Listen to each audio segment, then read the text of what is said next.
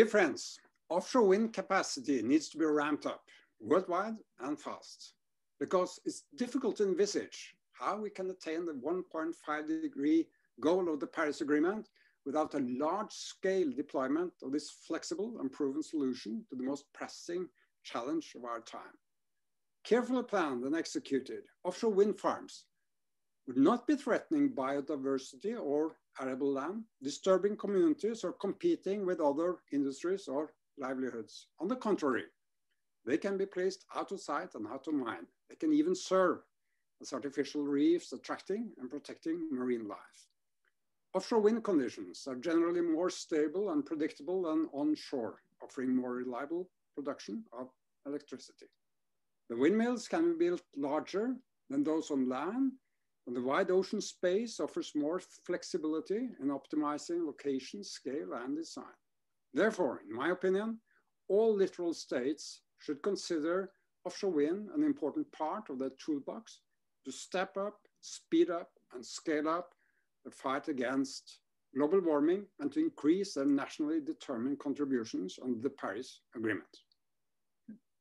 Thank you, Sturla. I couldn't agree more.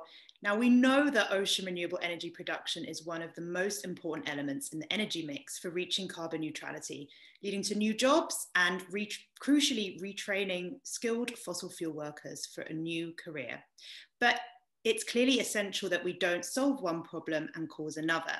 And by causing another, I mean having a negative impact on marine ecosystems, biodiversity, and marine life. So it's essential that new offshore wind developments adopt what we call a nature positive approach.